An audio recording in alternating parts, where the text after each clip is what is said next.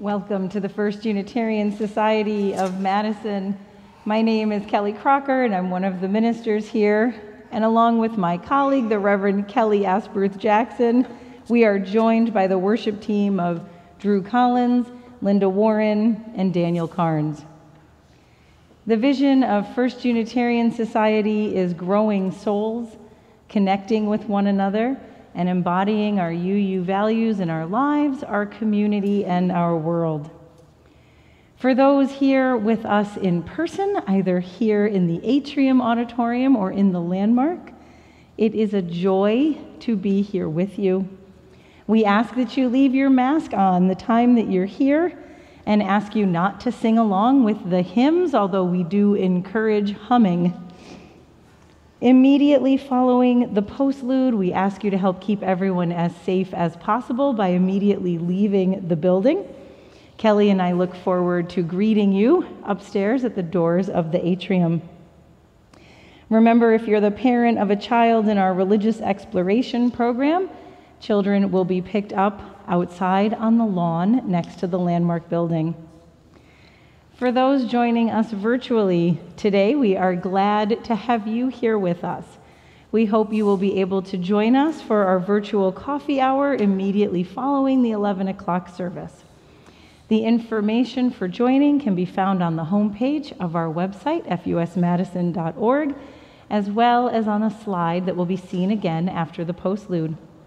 Our announcement slides will also be shown briefly after today's service, and we encourage you to take a moment to watch those to learn about upcoming programs and activities.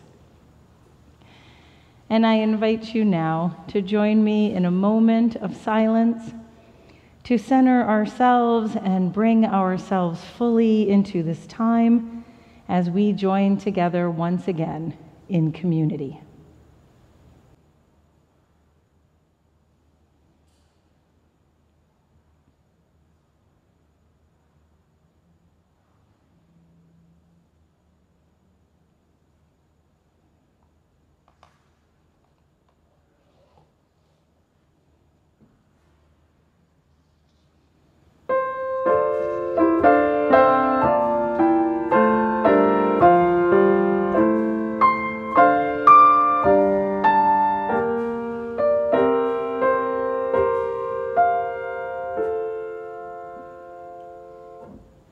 We are all longing to go home to some place we have never been, a place half remembered and half envisioned we can only catch glimpses of from time to time: community. Somewhere there are people to whom we can speak with passion without having the words catch in our throats. Somewhere a circle of hands will open to receive us, Eyes will light up as we enter. Voices will celebrate with us whenever we come into our own power. Community means strength. Strength that joins our strength to do the work that needs to be done. Arms to hold us when we falter, a circle of healing, a circle of friends, someplace where we can be free. And I invite you now to join in the words of affirmation as we light our chalice. We light this chalice not because we must, but because we may. We light this chalice not because we have the truth, but because we each come bearing and seeking many truths. We light this chalice in connection across culture, distance, class, and language. We light this chalice that our religion may be a beacon of light, hope, and justice. We light this chalice to kindle our hearts and minds. Rise up, O flame, by thy light glowing. Show to us beauty, vision, and joy.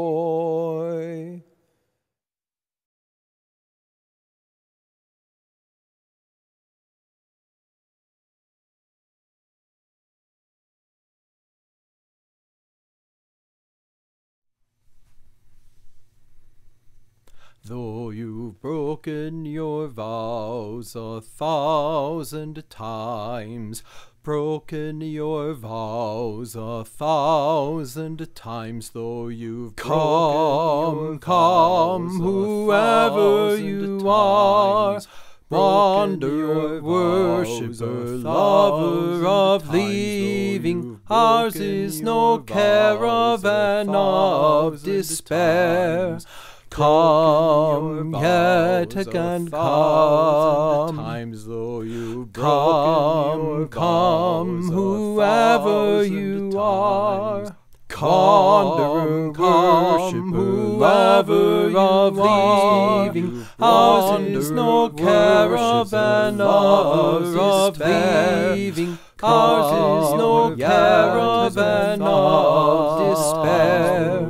Come yet again, whoever you are, wanderer, worshipper, whoever of leaving, ours is no caravan of leaving, ours is no caravan of leaving, ours is no caravan of despair.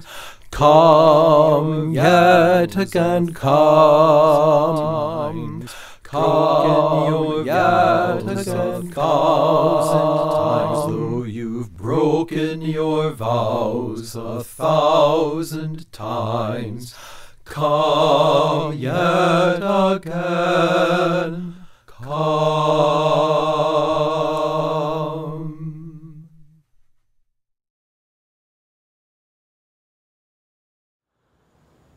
I want to tell you this story that takes place a long time ago in the city of Baghdad.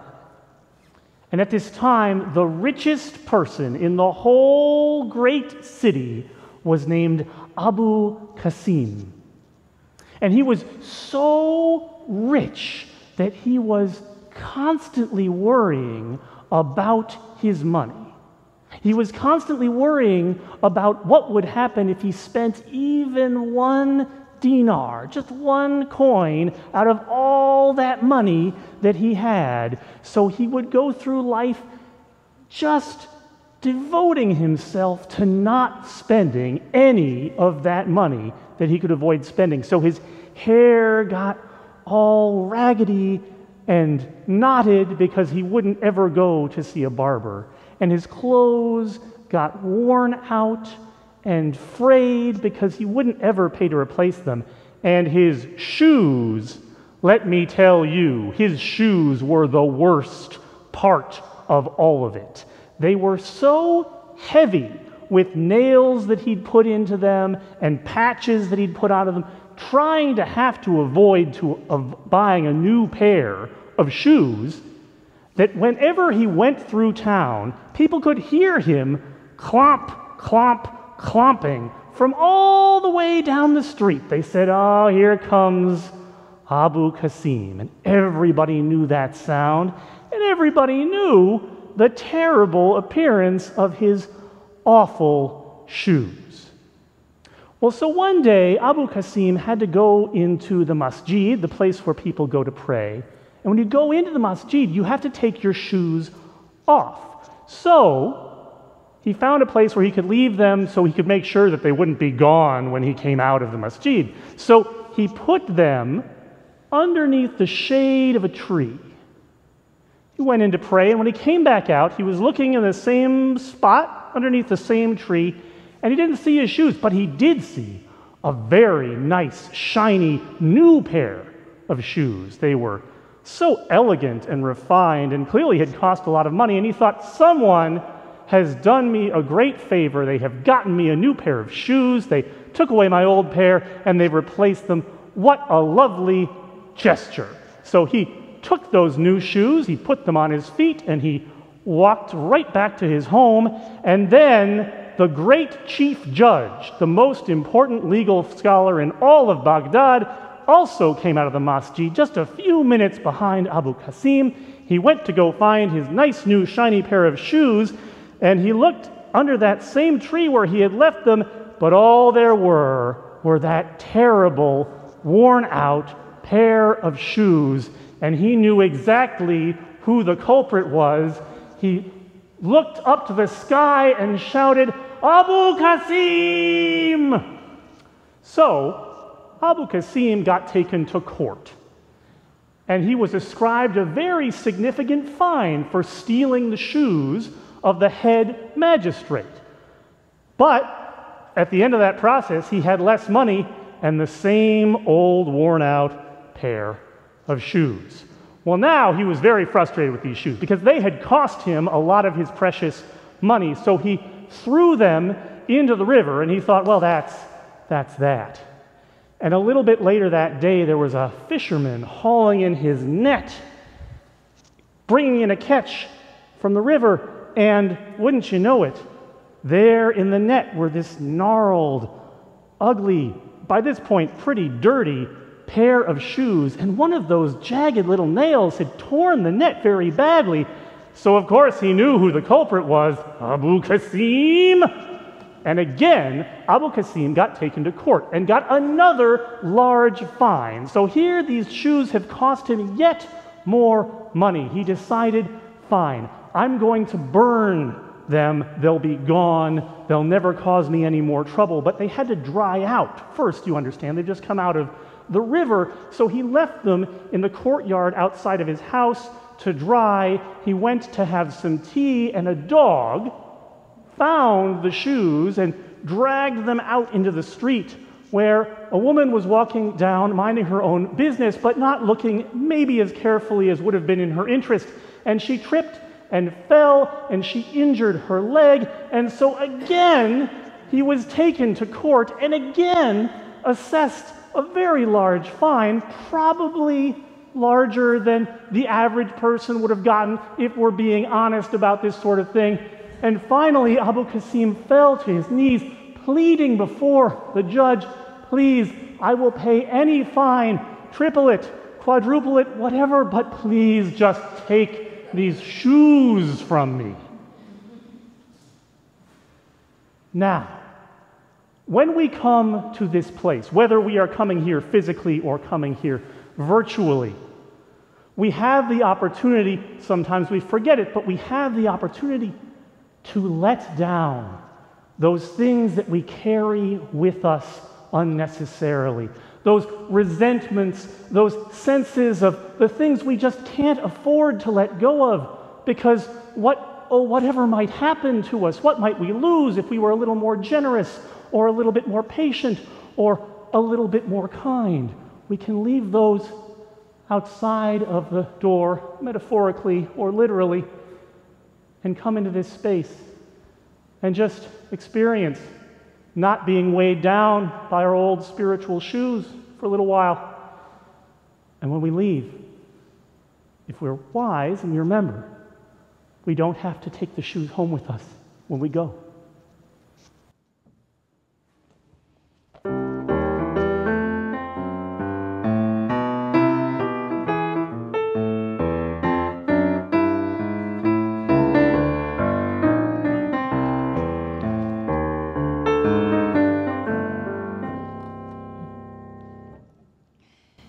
I invite you now into this time of giving and receiving, where we give freely and generously to this offering, which sustains and strengthens our community here, as well as our outreach offering recipient. This week's offering will be shared with the Safe Skies Clean Water Coalition, whose mission is to stop the basing of F-35 fighter jets at Truax Field here in Madison. FUS's sustainability team is a proud member of this coalition and has led in creating the No F-35 caravan that will be starting from FUS in the parking lot on Sunday, October 17th at 12:30 p.m. So you'll see on your screen that you can donate directly from our website, fusmadison.org. You will see our text to give information there as well. And we thank you for your generosity and your faith in this life we create together.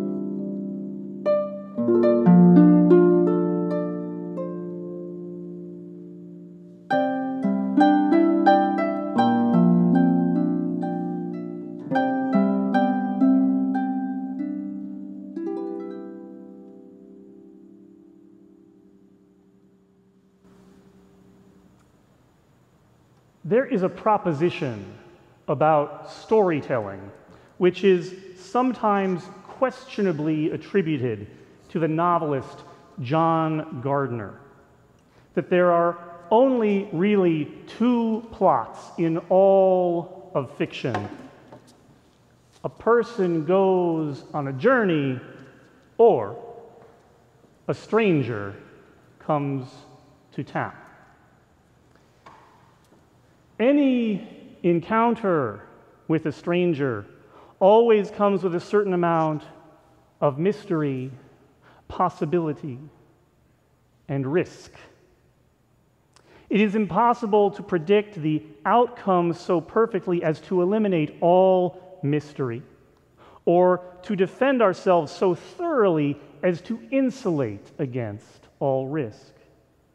But the possibility held by any meeting with a stranger grows the less that we rely on preconceptions and prejudices to diminish the mystery of it, or a defensive, guarded attitude in order to mitigate its risk. The unique promise in each encounter flourishes only through our openness. And this can be hardest to remember and to practice when we ourselves are the stranger who has just arrived, when we struggle to practice forgiveness and acceptance towards our own moral imperfections. Once, there were two brothers, Rabbi Elimelech and Rabbi Zusha. In their younger days, after they had become scholars and teachers, they used to travel the countryside together so as to share the benefit of their learnings as widely as possible. They had very little in the way of possessions, and after months spent on the road, they were not exactly crisp in their appearance. One evening, they came to the town of Lodmir and saw a fine house with a light in the window. They knocked on the door and inquired of the owner if he could offer them a place to sleep for the night. The wealthy master of the house turned up his nose at the two vagabonds on his doorstep and sent them away. So the two brothers walked on to another, more modest home that also had a light in its window. And there they found a place to spend the night. Many years later, Rabbi Elimelech and Rabbi Zusha were traveling once again. They had each come to great renown separately, serving thriving communities in different cities and offering their wisdom to pilgrims and seekers who came from far away to meet them. This tour was their attempt to make themselves available to those who could not make the journey to either of their synagogues. They traveled very differently than they had all those years ago. Now they had their own carriage and a coachman and several large pieces of luggage each. This time, when they came to the town of Lodmir, it was as honored guests. They preached together in the local synagogue, and afterwards a certain wealthy man approached the two rabbis and invited them to spend the night as guests at his home. They gladly agreed. The man hurried home to prepare his house for the arrival of his guests, but for a long while they did not come. Finally, their coach arrived, and the driver got down and unloaded all of their luggage. But Rabbi Elimelech and Rabbi Zusha were nowhere to be seen. The rich man asked what was going on, and the coachman answered that he was only following the rabbi's instructions. He was told to bring their carriage and their other belongings to this house, but that they would spend the night at a much more modest residence further down the road. Aggrieved, their would-be host sought the rabbis out in that humble dwelling where they were being entertained by its owner, whom they had met many years before. "Rabbis, what is the meaning of this?" the wealthy man demanded to know. "I offered you my hospitality, and you accepted it. But now you choose to spend your evening in far less distinguished accommodations. What have I done to deserve this humiliation?" To this, the rabbis responded, "We did come to your house. In fact, we are there even now. At least, the part of us which you truly invited to stay with you is there. All of our finery and possessions, our fine coach and horses. The last time we came to Lodmir, we had none of these things, and so you turned us away. All those fine things may stay with you for the night. As for ourselves, we will stay here, where we have been welcomed before and belong. The writer and journalist Emily Esfahani Smith says, belonging comes from being in relationships where you are valued for who you are intrinsically and where you value others as well. But some groups deliver a cheap form of belonging. You are valued for what you believe and for who you hate, not for who you are. True belonging springs from love. It lives in moments among individuals, and it's a choice. You can choose to cultivate belonging with others. Any welcome is false which does not embrace the truth of who the other person is. Politeness and good manners alone will often lead to treatment of another on the basis of their outward appearance or their social station or any other surface-level quality. But that won't create the authentic connection which allows us to feel we belong. I trust that if you look back on your own life, you can bring to mind at least one time when you were permitted or included in a way that was conditional, coming at the price of some deep part of yourself. We stay in places like that only if we feel we cannot escape them or have nowhere else to go. Likewise, we may try to return to our best selves, but unless we can forgive ourselves enough to feel that we belong in a morally good condition, we will not feel at home in our own bodies. Communities built on conditional acceptance manifest from and reinforce in their members.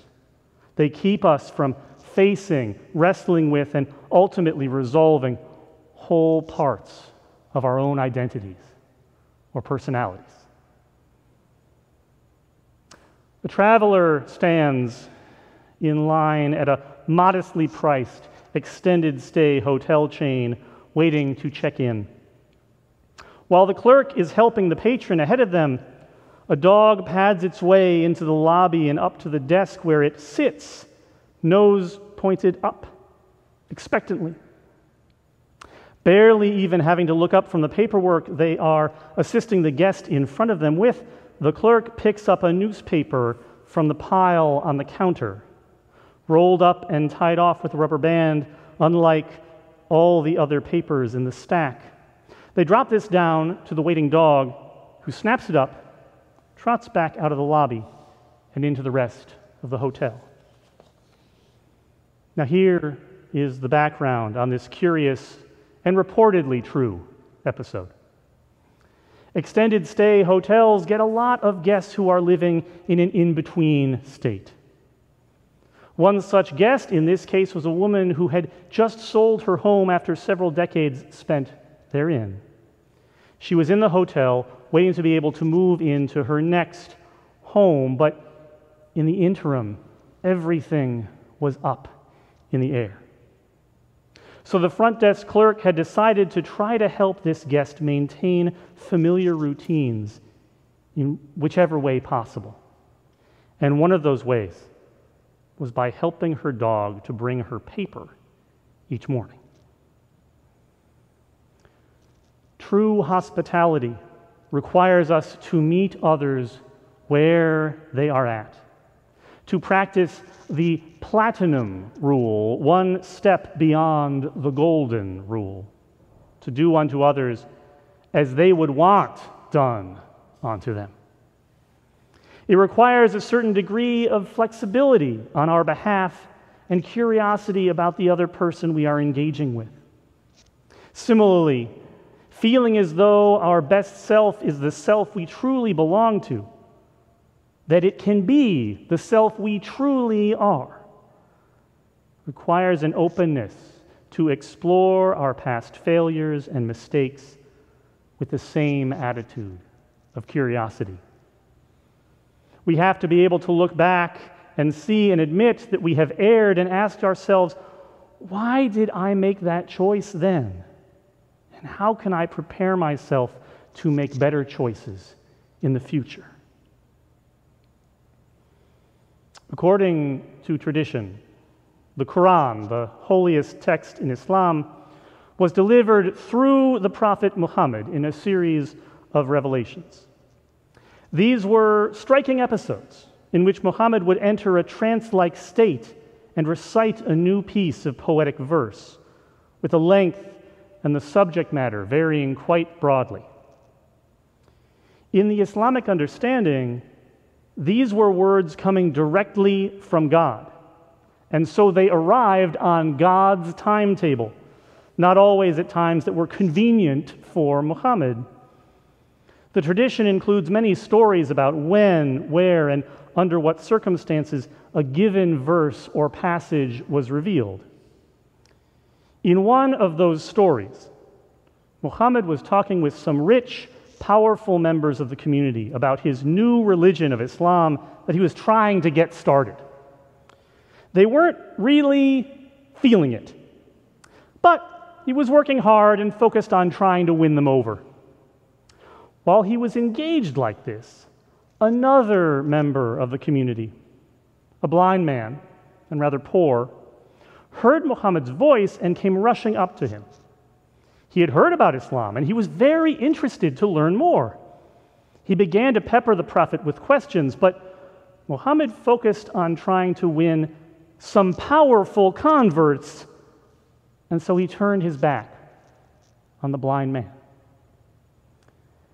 This is when the revelation struck him. Words now incorporated into the opening verse of the 80th chapter of the Quran, which, very loosely translated, are, "He frowned and turned away because a blind man interrupted him. One who thinks they have no need, to them you give attention, but the one who came to you seeking with God in his heart, from him you are distracted." Which would have been a fairly sharp rebuke if someone said it to you right after you'd turned away a blind man who wanted to join your religion. But remember, according to the story, God made Muhammad say it out loud about himself to everyone. The tradition holds that after that revelation, Muhammad made a great point of greeting that same man warmly each time that they met and asking what he could do for him. The blind man did become a Muslim and ultimately an important political figure in the early religious community. Letting go of the pride that causes us to cling to our mistakes and failings can sometimes be the hardest thing in the world. But that overabundance of pride also closes us off from others, causing us to turn away from connection and belonging. When we let go of it, the feeling can be quite revelatory. New relationships and new possibilities in existing relationships unfold, including our own relationship with ourselves. One of the stories that Dr. Rachel Naomi Remen collects in her book, Kitchen Table Wisdom, comes from her interview with a man named Yitzhak. Yitzhak, a Holocaust survivor, was attending a retreat for people living with cancer. That was the only thing the people there had in common. They were otherwise strangers. Yitzhak struggled to connect in such an environment and ultimately took that struggle into prayer. Dr. Remen quotes him saying in his dialect, "I say to him, God, is it okay to love strangers?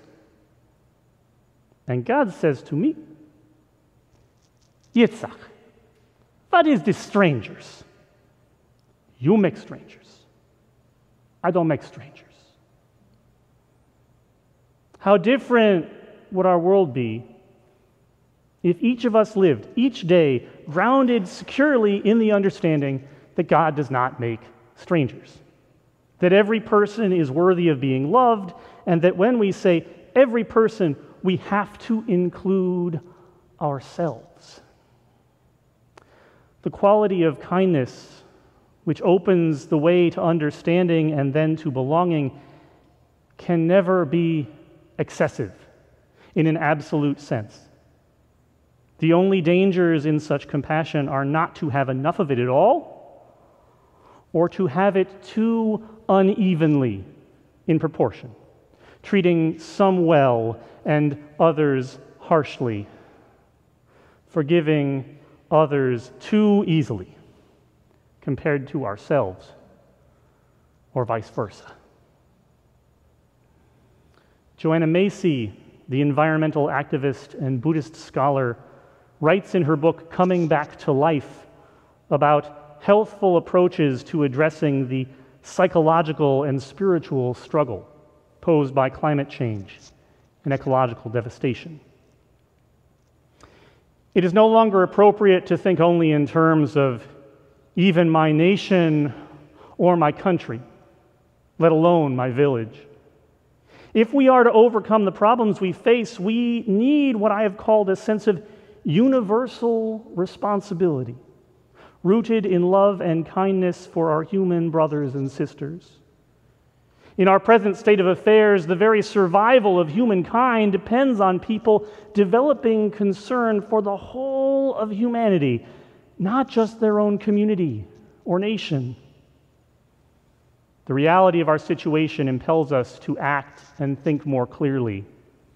Narrow-mindedness and self-centered thinking may have served us well in the past, but today will only lead to disaster.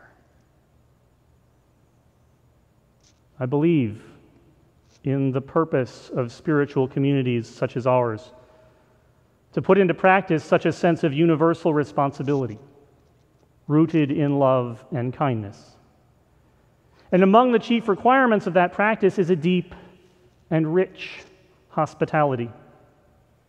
To greet and welcome the stranger in our midst in order that they might come to feel that they belong. To re-greet and re-welcome the person who is estranged from us or from whom we are estranged in order to help rebuild that lost sense of belonging here. And finally, to practice that same deep hospitality upon ourselves. The Jesuit priest John Veltri offers this prayer: Teach me to listen, O God, to those nearest me, my family, my friends, my coworkers. Help me to be aware that no matter what words I hear, the message is, accept the person I am. Listen to me. Teach me to listen, my caring God, to those far from me, the whisper of the hopeless, the plea of the forgotten, the cry of the anguished. Teach me to listen, O God, my mother, to myself. Help me to be less afraid to trust the voice inside, in the deepest part of me. Teach me to listen, Holy Spirit, for your voice, in busyness and in boredom, in certainty and doubt, in noise and in silence. Teach me, Lord, to listen. Amen. The author and Unitarian Universalist Kurt Vonnegut makes the case even more succinctly. Near the close of his novel, The Sirens of Titan, Malachi Constant, the richest man on earth, who has spent the story swept up in vast intergalactic machinations about the fate and purpose of human life on earth, contending with robots, aliens, time travel, and a new religious movement called the Church of God the Utterly Indifferent. At the end of all this, being manipulated and bounced around the solar system by forces far beyond his reckoning or control, Malachi comes to a place of relative peace, observing the hard-learned lesson that a purpose of human life, no matter who is controlling it, is to love whoever is around to be loved. Any encounter with a stranger always comes with a certain amount of mystery, possibility, and risk. It is impossible to predict the outcome so perfectly as to eliminate all mystery, or to defend ourselves so thoroughly as to insulate against all risk. But the possibility held by any meeting with a stranger grows the less that we rely on preconceptions and prejudices to diminish the mystery of it, or a defensive, guarded attitude to mitigate its risk. The unique promise in each encounter flourishes only through openness. And this can be hardest to remember and to practice when we ourselves are the stranger who has just arrived. When we struggle to practice forgiveness and acceptance towards our own moral imperfections.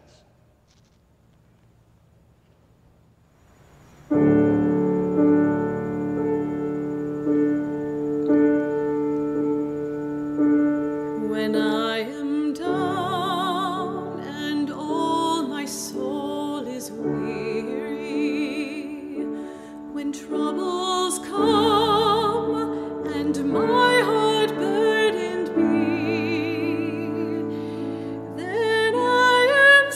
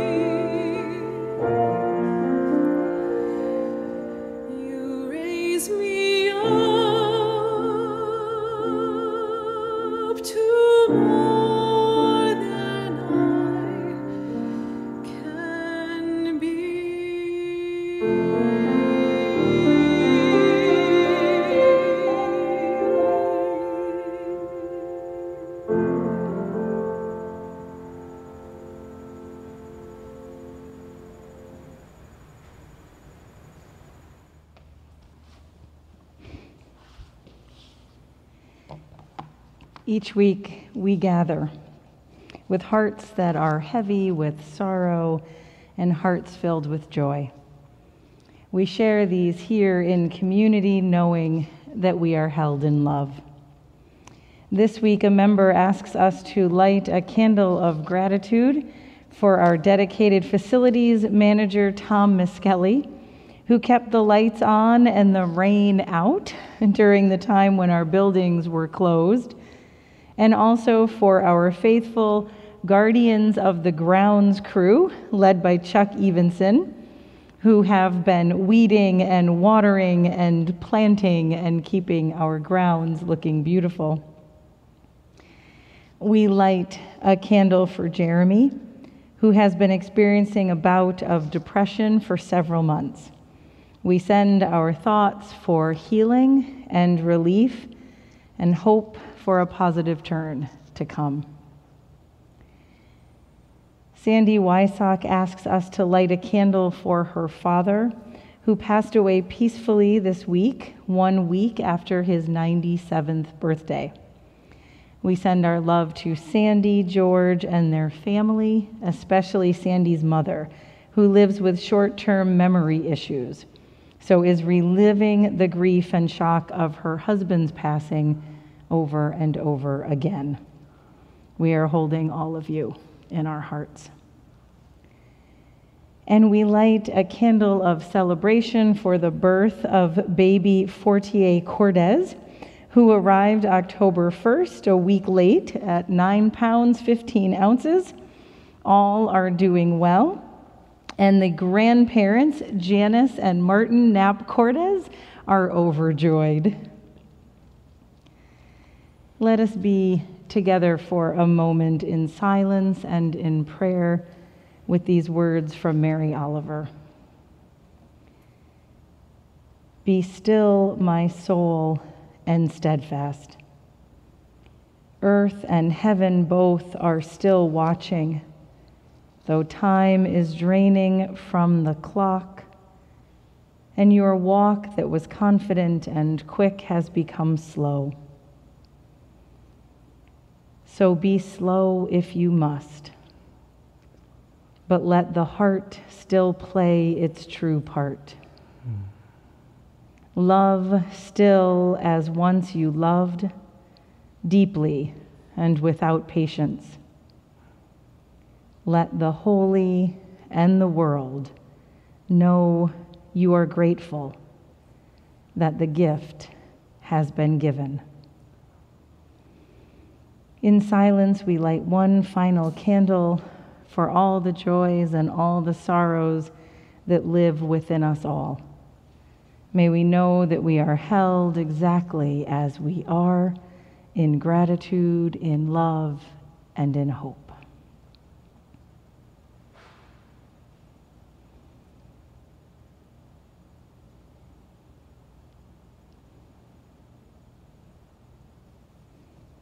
Blessed be, and amen.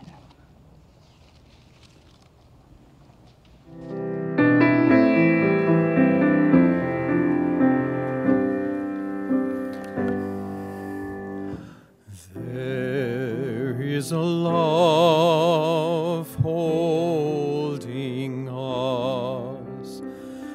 There is a love holding all that we love. There is a love holding all. We rest in this love.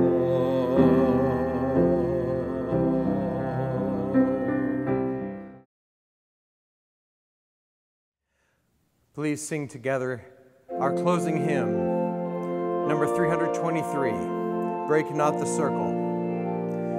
Those worshiping in person will please hum. Break not the circle of enabling love, where people grow forgiven and forgiving. Break Break not that circle, make it wider still, till it includes, embraces all the living.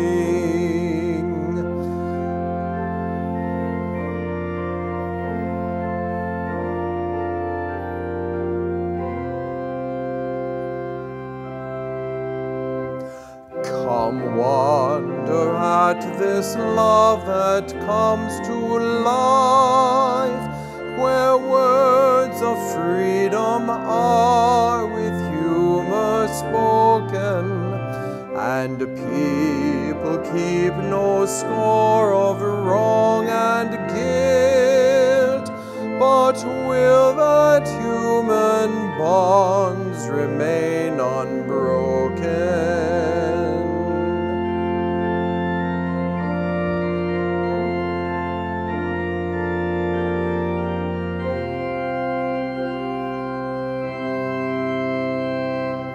Join then the movement of the love that frees, till people of whatever race or nation will truly be themselves, stand on their feet, see eye to eye with laughter and elation.